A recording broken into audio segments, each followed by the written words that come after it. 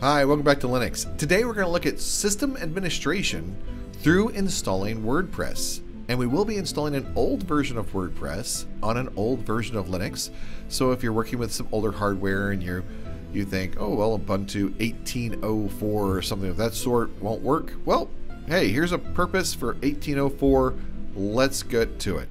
So what we'll need in this is we're going to need, well, we'll be using our normal terminal. So we'll be logging into our system through a terminal.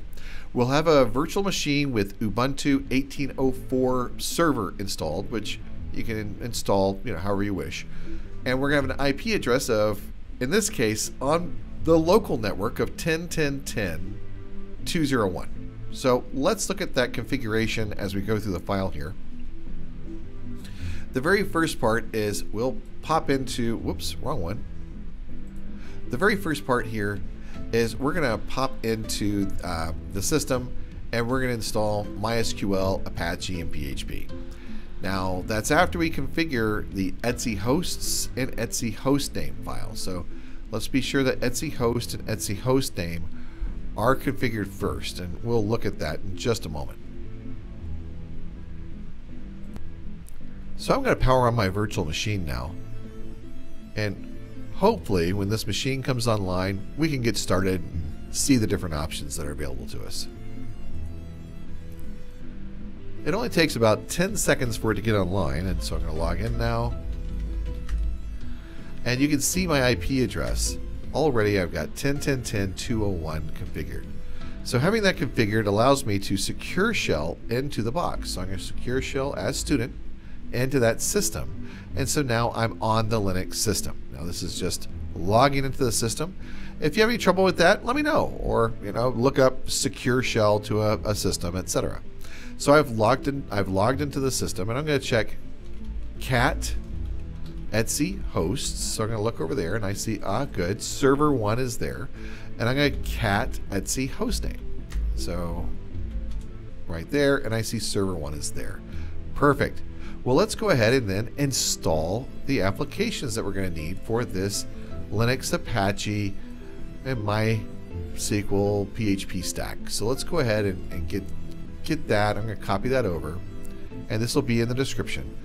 So I'll go through and select that and press enter, and hopefully, well, actually, let's go ahead and become root. So let's be sudo-s, which there, and now we can go through and install that as root. Now this can take about 30 seconds to a minute, depends on the speed of your system and internet connection and the load on the remote servers.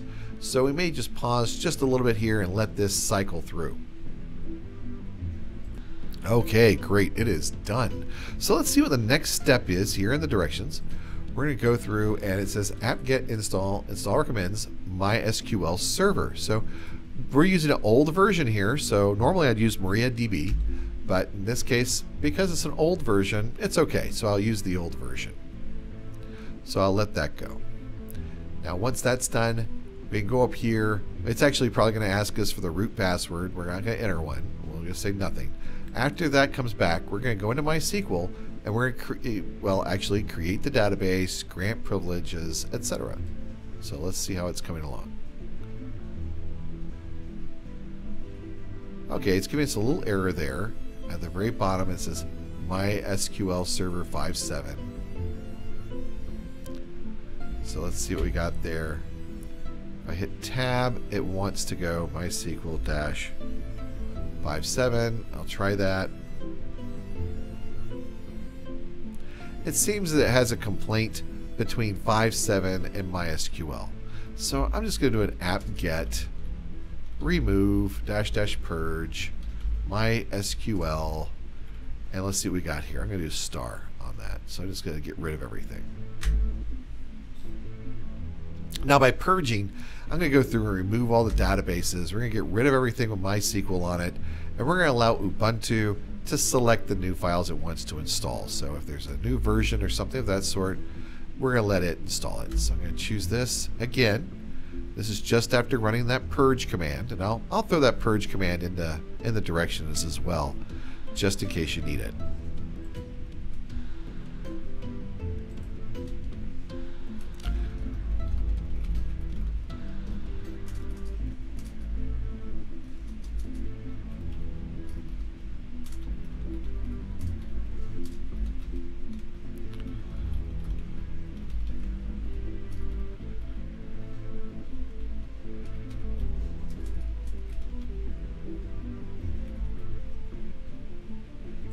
right, so it's done. I just popped those directions in there. Let's go ahead and type MySQL. Well, did we install it again? Yes, we did. So MySQL, we're in. We're going to create a database, and we're going to make it WordPress and default character set right there. Then we're going to grant privileges to a user called SQL user. So we're going to grant all privileges on WordPress .star to SQL_user at localhost identified by password. Now, this right here, all the files inside of MySQL or SQL Server here, is going to be WordPress.something. And so we just say WordPress.star. And we'll go ahead and do the same thing for the SQL user from the host. Good. And then we're going to quit. So we'll just quit right there and be done. So now we've configured, well, we've created the database with a couple of options there. Normally you wouldn't enter these kind of things right there, default character set, UTF-8, collate, UTF-8, Unicode. You wouldn't put that in there, but that's required by an older version of WordPress. So maybe the newer ones too, I don't know. So we're going to go ahead and put that in there. Now we're going to pop over to www.html, go to that directory, and we're going to remove everything in here. So we're going to get rid of everything in that directory, the index.html there. It's gone now. And we're going to try to grab WordPress version 5, so 5021. I'm going to go download that, which, hey, it came right down. So now we're going to tar it, which is, we're going to actually extract it using tar. I use xvzf, the WordPress right there. Beautiful. Looks like it all came out without a problem. I think we have to touch WordPress.htaccess to make WordPress happy. And then we're going to copy WordPress, and I think it's sample. Is it not sample? Well, let's see. Is it wp-config? wp-config -sample. That's it. To WordPress, and we'll just call this wp-config.php. There. Now we've done that. We'll make a directory, WordPress, and we'll call it wp-content, and upgrade. And then we'll go through and chown-r www-data to var www.html WordPress, just like that. So what we've done is we've copied the configuration sample over to the config. We've made a directory over here inside of WP content, so we can go through and do upgrades. And then over here we've got might should be uploads, but anyway, we've got a chown right there where we're giving permissions to the user named www-data and the group called www-data to var www.html WordPress. Okay, now we've done that, let's go ahead and we're going to set all the permissions here inside the WordPress directory. So we're going to look for everything in WordPress, type directory, and we're going to execute chmod 755 on that. That's going to allow us to get into the directory. So we're going to look for the files and make that 644. So what this does is to get into a directory, you need to have execute permissions. And so that 7 is read, write, and execute. 5 is read and execute. And 5 is read and execute. So that's user, group, and other. So over here, we've got 644, which that's read and write, and that's read and read. So we just changed permissions there. Now I'll go ahead and vi WordPress and wp-config.php. And right down here we'll see that we've got this database username. And if you remember, we use SQL user. And the password was actually password. Oh, convenient. Just do password, just like that. Localhost is the host, and so that's fine. And we don't need to do anything with a collate right there, so we can leave that alone. So we've got that running. Now we're going to go through and we're going to configure our sites enabled. That's going to be the vhost configuration inside of Apache 2. So let's go ahead and create that. We're going to vi etc Apache 2 sites enabled vhost.conf. Now vhost.conf, about the shortest thing you can put in there is what we're going to do.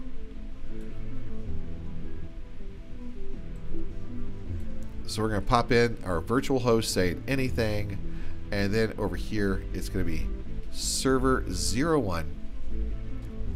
And for my network, the little local network here is server01.cybernative.net, and the document root is var www html WordPress. Now, if you're wondering where to get WordPress, just go over to wordpress.org right there. You go to wordpress.org to grab that. And I chose releases because I want to go through and pick one of the old versions. So I went over to the old version 5. Where is that? There we go. Old version 5 here, which came out back in 2018. Yeah, 2018. And was last updated in 2024. So there you go. But in any case, now that we've got all of this configured, we're going to do a service Apache 2 restart. Service mysql restart. All right, great. And now we're going to go visit that system. So let's go visit that system. We're going to type up here http:// and we'll go to server01.cybernatives.net. Okay, error establishing a database connection. Right, so let's do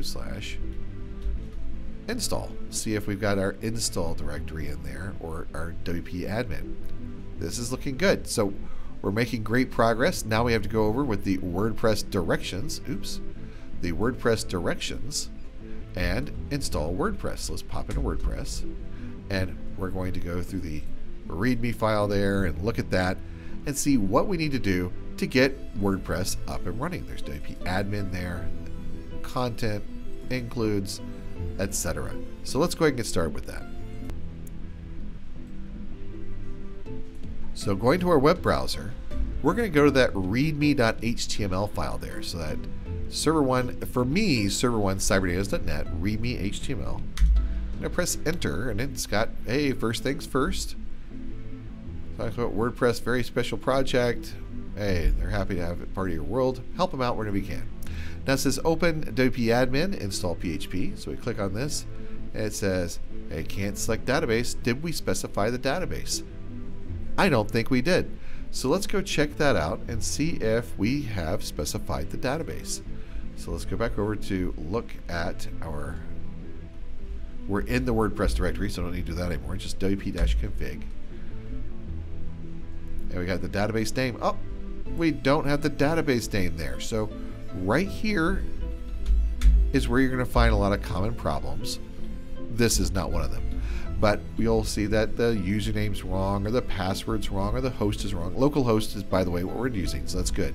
So keep that the same. And then WordPress is our database. So let's go right there, save that. And if you want to restart Apache, you can do that. And we can do a service,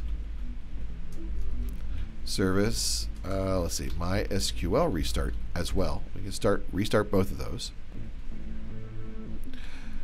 Go back over here, and this install, I'm going to go ahead and press enter again. And look at that. Now WordPress is up here. It's asking me for my language. I'm going to say yes, English. The site title, we're going to say a demonstration site. Username, admin. Password is admin. Confirm use of weak password. And I'll just say admin@cybernatives.net. There we go. We'll say install WordPress.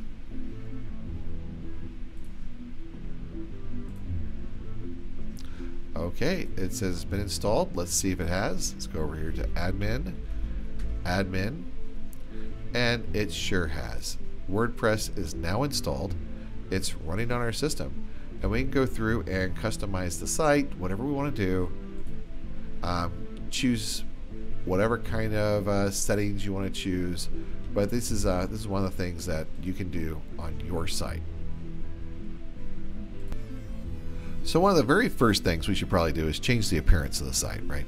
If we go to the site right now, and we go over here and we look at the site, it's kind of hideous, right? It doesn't look very good. which WordPress, what we're looking for is, hey, making things easy. So let's go over and look at the appearance, which themes come up first. And we can choose one of these themes. And so I'm just going to say activate that theme. And wow, that was fast. So it activated the theme, it says. So I'm going to refresh this page. And there we have. Demonstration site, just another WordPress site. And everything is operational. You have installed WordPress and it's fully functional. So you've got something that you can use inside your small business or at home or just for demonstration purposes. I hope that this has helped, and I look forward to talking to you next time.